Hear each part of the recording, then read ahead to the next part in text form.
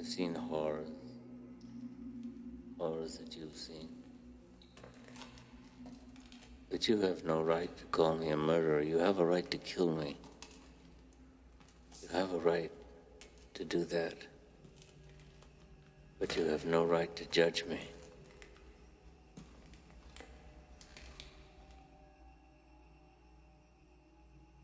It's impossible through words to describe what is necessary to those who do not know what horror means. Horror. Horror has a face,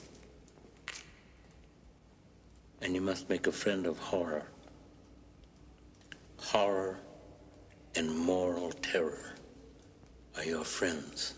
If they are not, then they are enemies to be feared.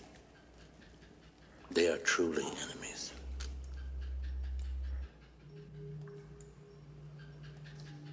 I remember when I was with Special Forces.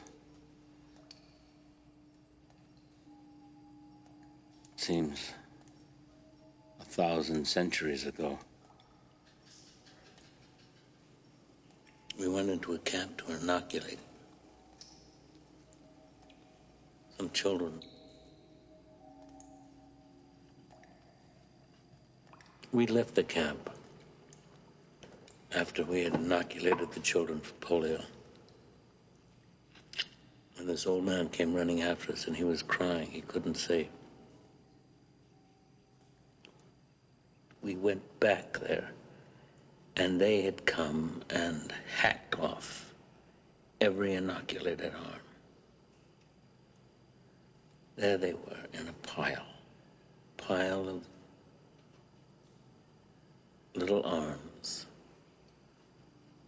And I remember I cried, I wept like some grandmother. I wanted to tear my teeth out. I didn't know what I wanted to do. And I want to remember it. I never want to forget it. I never want to forget.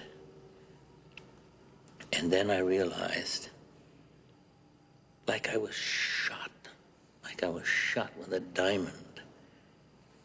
diamond bullet right through my forehead. And I thought, my God, the genius of that, the genius, the will to do that. Perfect, genuine, complete, crystalline, pure. And then I realized that they were stronger than we because they could stand it. These were not monsters. These were men, trained cadres.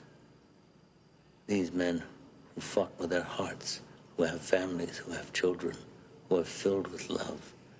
But they have the strength to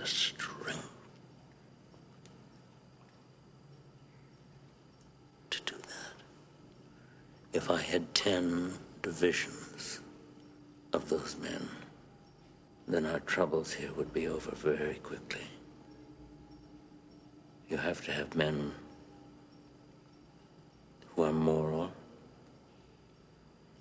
and at the same time who are able to utilize their primordial instincts to kill without feeling, without passion, without judgment.